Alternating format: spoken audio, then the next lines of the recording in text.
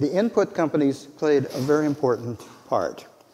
And they identified people who were interested in organic, and they went out at night and held meetings out around the country. Even 2 or 3 farmers, they would send somebody out and see if they could maybe convert them. And they also, this particular one, where I was a consultant to for a while, had a sort of a package to offer to organic farmers. Very much soil testing and advice and so forth, and helping them identify markets as well. And the other thing, it was a problem for organic farmers to find out who each other were, because they were scattered all over. And the input companies, this one and others, would hold farm dinners in the wintertime and invite in all the organic farmers that they knew. Of course, they were selling products. But this is a way that organic farmers found out who each other were and exchanged information and became friends. And this was a very important part of the movement. I'm going to touch on a couple of surveys. One, it's kind of obvious, I think, the disappearance of wildlife on farms. Soil lacked life, as the organic farmers always said. The health problems of livestock, and the adverse impact of chemicals on both livestock and on the family. A couple of more specific things here. Building the infrastructure, farmer-operated, farmer-organized certifiers. The first ones were in 1972. The farmers that I worked with, most of them were not certified. They were self-certified, but everybody knew everybody, and as far as I never had any question about whether they were organic or not. Organic conferences, they were breaking out all over. I spoke at this conference that had, in 1978, 600 people, and there were many others across the Midwest, and incredible interest on the part of organic farmers to get together and to go and share information and to go to conferences. Organic farming newsletters. For the Historical Society collection, I've got a whole lot of old newsletters that were put out by farmers in most cases that are organic newsletters, very historic, some really interesting stuff in them. And that was another way that they kept in touch and shared information. Health food co-ops, of course, which I'm sure many of you know about, were very important at this period. Direct marketing. All the organic farmers that I visited wanted to direct market if they possibly could. And in many cases, they were direct marketing meat, and usually sending it off to St. Louis or Chicago or someplace for someone that they had a relationship with and sent meat every year. And then the organic, pioneer organic processors, like Walnut Acres, for example, which also did mail order. Earth's Best Baby Food was one of the early ones, and they were a number of those. So that the processors were starting to get involved in this as well. Outrageous attacks on organic. And honestly, laughing at organic, and all of this sort of thing was going on in organic in rural communities around the country. Earl Butz, the Secretary of Agriculture, was one of the most outrageous. You've probably heard this quote before. Which 50 million Americans are going to starve or be hungry if we switch to organic. There were cartoons like this that would show up so people could laugh at organic. And another one that I really think was maybe a little funny as well, but there was John White, Assistant Secretary of Agriculture, made a talk after Earl Butz did and said, if we're going to farm organic, we're going to have manure piles as high as the Empire State Building. So this sort of thing was going on constantly, but the organic farmers were sticking together. They knew they were right, and they just let it roll off. Then I did a survey myself of 550 organic farmers. I had this list. Check and see what the barriers to adoption were. This was a very long survey. And one of the interesting things that came out of this was that only 6 of these farmers knew of any research going on at any land-grant university. And actually, I then wrote to the deans of the land grants in these states and said, is this true? And 4 of them wrote back and said, yeah, I can't really identify anything that we're doing here. And a 5th one wrote me a letter and said, not only are we not doing any, we're not going to do any. So that kind of sized up that situation. And the other thing that was so wonderful about getting back these paper forms was that farmers had written very nasty stuff about land grants, USDA, and extension people up and down the margins. It was just wonderful.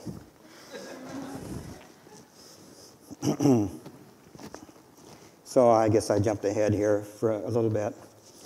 So organic farmers received neither support nor respect. Disrespect was one of the key things here from the agricultural establishment. And this changed with publication in the peer-reviewed American Journal of Ag Economics of a report on a project that I was involved in as a member of a team that was headed by environmentalist Barry Commoner, who got a grant, not from USDA, but from the National Science Foundation to take a look at this. And it was a great study, 3 years, a great report, and it showed that we gathered a tremendous amount of data. So we were able to show that organic farmers were making just as much money as conventional. They were using a third less energy, and this came at a time when energy was a big issue, and they had a lot less erosion. We did a lot of soil testing and so forth.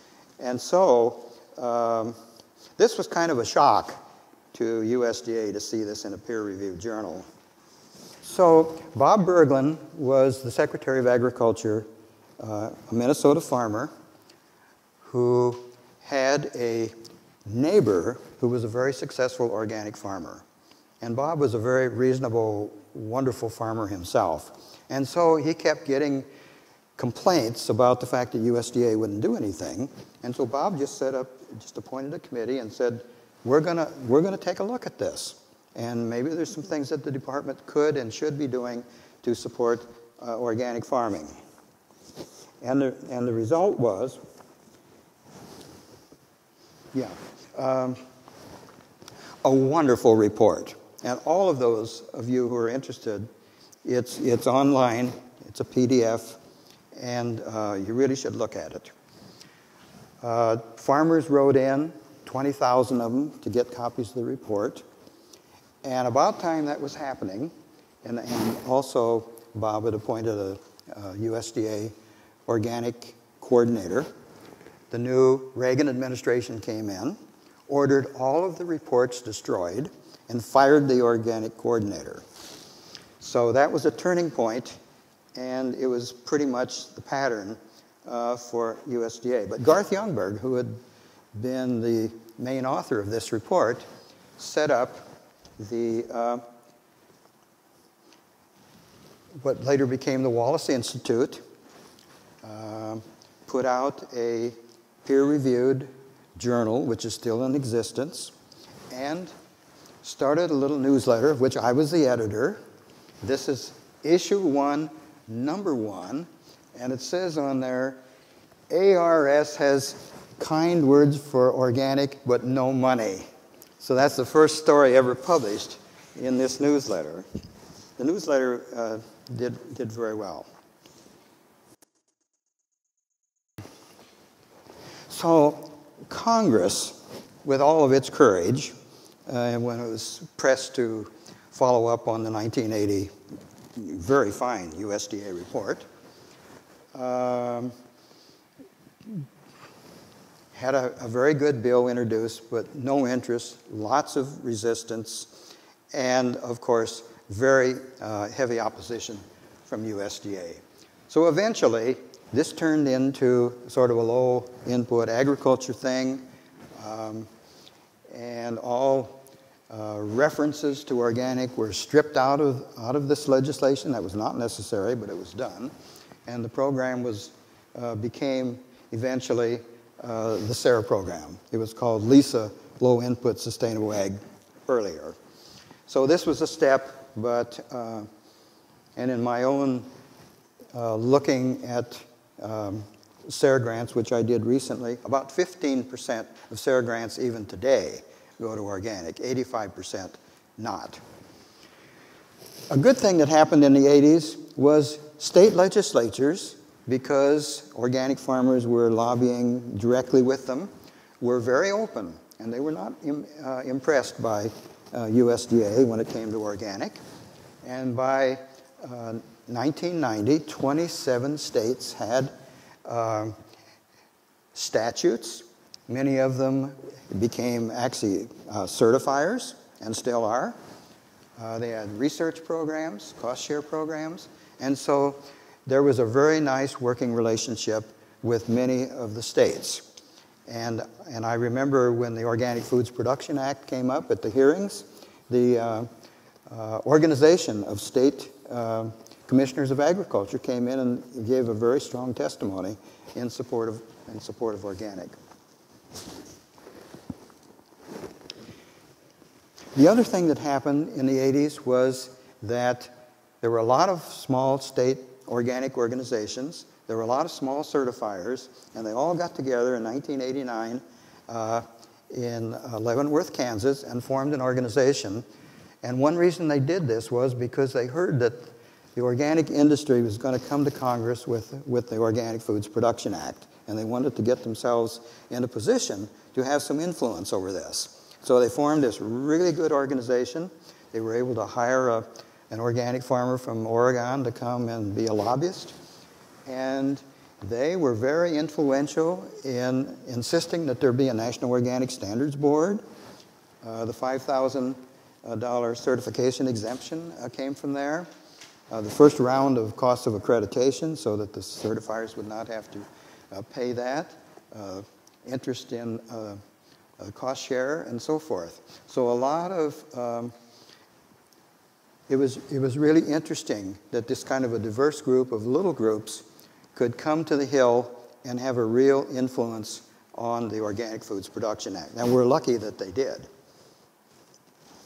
The organic community at that point really worked together because there was this interest in organic. And so there was the organic farmers and the certifiers. There were pioneer organic businesses that I've just mentioned. And there was an Organic Food Act working group of consumer, environmental, animal protection, faith-based, and other organizations, 27 of them. And I had the privilege of being the co-chair of this 27 organization coalition. We had a very friendly relationship with the organic farmers, and we supported what the organic farmers and the certifiers wanted.